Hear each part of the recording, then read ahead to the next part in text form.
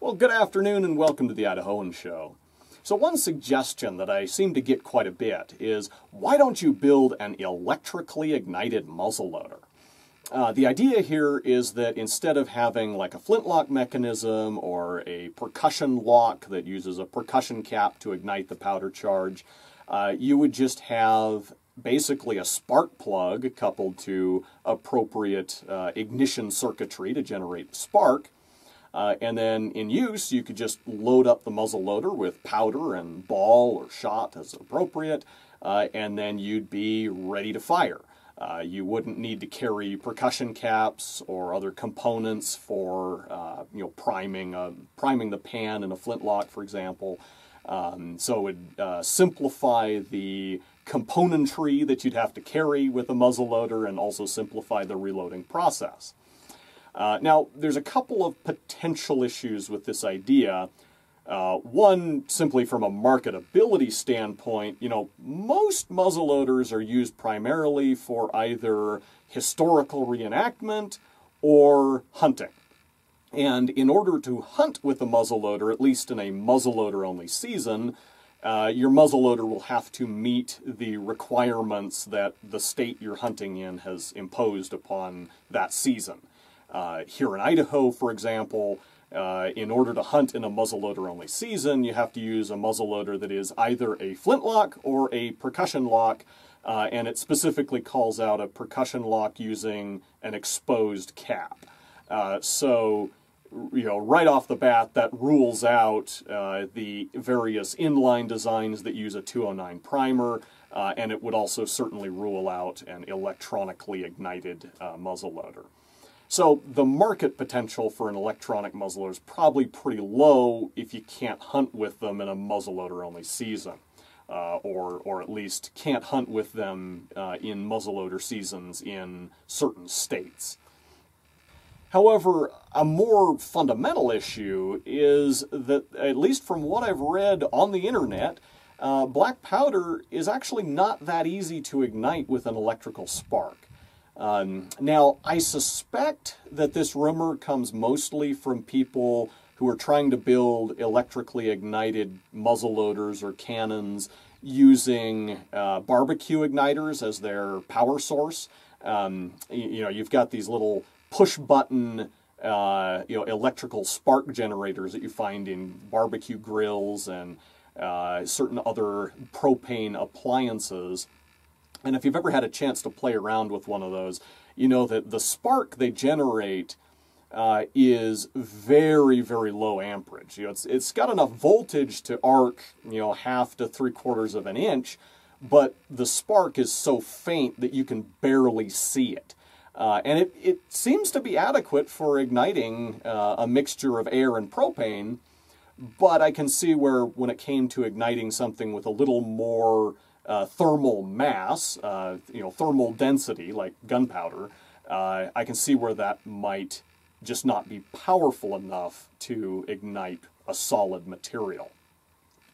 So today I wanted to do a little experiment, just investigating the feasibility of an electronically ignited muzzleloader.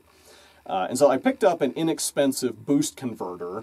I forget the exact specs on this. I think it nominally takes 4 to 5 volts DC input, and then the output is several kilovolts, but it still has enough amperage to make a fairly energetic spark. So I've got my boost converter, and then I've got that hooked up to a little battery pack, just some AA batteries that I'm using to run it. This could certainly be realistically integrated into a firing circuit for a muzzleloader. So if I just connect the power supply here, and then if I bring the output leads close enough together,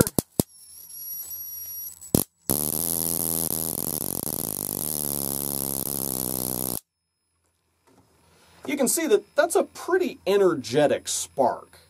Today I just wanted to see if I can ignite some black powder, or rather Pyrodex, with a electronic ignition system, rudimentary as it may be. So here I've got a little pile of gunpowder. I'm going to ground one end of the boost converter to the metal table here, and then we'll see if we can arc through the powder with the other terminal and ignite it.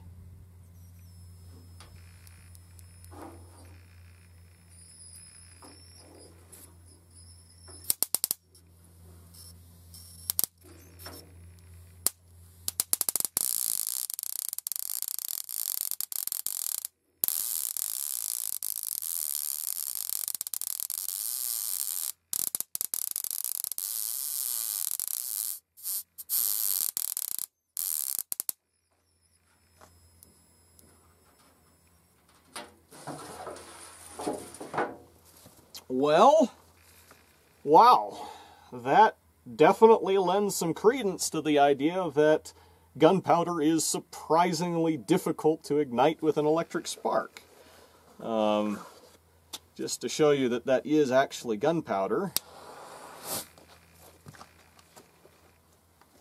Okay, so that is not what I was expecting. I actually thought that with the boost converter, we'd be able to ignite the gunpowder pretty easily, but as you saw, that was not the case. So gunpowder really is surprisingly difficult to ignite with an electrical arc. Now, that's not to say it's impossible. I mean, I'm sure that if I brought my arc welder out here, I could ignite the powder with that, because that generates a lot more heat than, you know, this little gas lighter that I touched off the powder with just to show you it was gunpowder. However, obviously it's not practical to tote around a big old generator-powered arc welder just because you want to run your muzzleloader, you know, back in the mountains where you may be hunting. So, in principle, building an electrically ignited muzzleloader may still be possible, but you'd have to find just the right combination of voltage and current to generate enough heat to reliably set off the charge. And you'd also have to develop the necessary power supply or control circuitry to deliver that arc using a portable, you know, battery pack that still has a decent battery life. And developing all that, I think, would be a non-trivial engineering problem. And with all the other projects I've got going on right now, it's hard to say when, if ever, I'll get around to solving that particular problem. So, yeah, I wouldn't say that building an electronic muzzleloader is impossible. Quite the contrary, I think it probably is. But I think it would be a lot more difficult than a lot of people, including myself as of 10 minutes ago, might have thought. So this was definitely an informative little experiment for me. Hopefully you learned something as well, and until next time, thank you for watching The Idahoan Show.